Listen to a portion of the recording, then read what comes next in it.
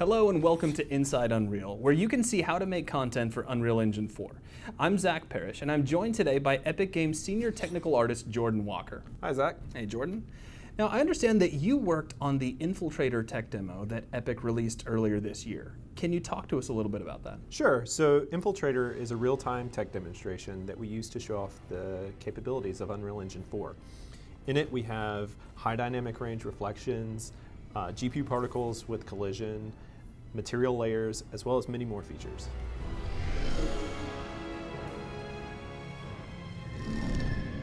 Now, if I recall correctly, you used the new material system to help define the look and the feel of the characters in Infiltrator. That's correct. So a character artist would hand me a character model, and I would create material layers and textures to define how those surfaces react to light. Okay, and we're going to be seeing a little bit of that today. That's correct. Awesome. So why don't we start by taking one of the characters from Infiltrator and kind of how he looked in the final cinematic, and then you can break down how you were able to achieve that look using the tools in Unreal Engine 4. Sure. So this is the character as he appears in the demo. You can see he has a couple different surfaces. There's some chrome buckle here. There's like a military fabric stretched across his chest. There's this padded fabric down below as well. And as far as the workflow goes, we would start this the same way we would start a character before. So a character artist would create a high polygon model. They would process a normal map from that model and hand that off to a texture artist. Once the texture artist received that asset, they would create a few different textures, one of them being a material mask that kind of color codes where each material goes on the surface. Now, in this case, when you say where each material goes, are you talking about like the different types of surfaces that make up the character? Right, so here you can see they colored in where metal goes on his mask. And then down here they've colored where like the fabric padding goes and where the black plastic goes. Okay.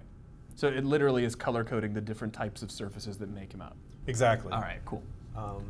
Here you can see the artist creates an asset that's basically a texture that defines where grime resides on the surface, where dirt collects. You can see in the cracks of things, this texture is a lot heavier, and it's basically saying this is where the surface is dirty. Mm-hmm. This final texture that an artist creates says where the scratches and the scuff marks happen.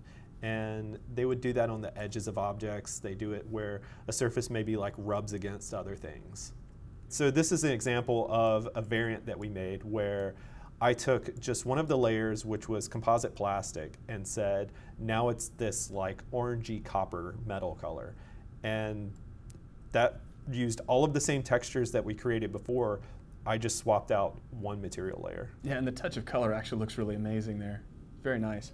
Now, in the Infiltrator demo, you actually used a combination of the traditional approach along with the incorporation of these layered materials. Can you talk a bit about how you did that? Right, so we used a traditional approach to create the material layers. So an artist will create a tiling base color, a tiling roughness texture, and a tiling normal map the same way they would before. They make that material layer look good, and then they use the new techniques of material layers to combine all of those together. And they still use traditional techniques to create the masks, right? Like those are created using Photoshop or 3D paint programs to blend the material layers together. So how do you benefit from using this hybrid technique? So you get the benefits from material layers, which is a really high resolution tiling material, combined with the benefits of traditional techniques where an artist is saying, you know, I want a scuff mark on his shoulder pad, or I want copper on this part of his body. And so you're allowed custom surface information, but it still looks really high resolution and highly detailed.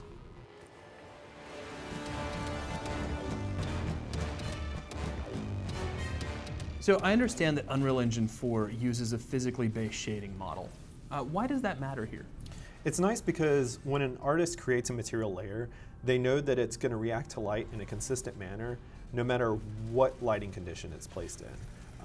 This keeps the artist from having to tweak their surface for individual lighting conditions. So as an artist yourself, what is it that you want other artists and designers to take away from this? One of the really cool aspects is that it's very easy to make consistent art across your entire project. So you make your metals, you make your cloth, You create your materials that you know you're going to use, and wherever they're used in your project, you know that they're consistent and they're high quality. And it's also useful because, say you have this like paint that's used in your game, and you have an art director who says, could we make that slightly more blue? You can update that one asset, and since it's used across your entire game, everything updates automatically. So there's a look at creating highly detailed character assets using Unreal Engine 4 with some of our new material tools and techniques. Thank you very much for watching, and we hope to see you on the next Inside Unreal.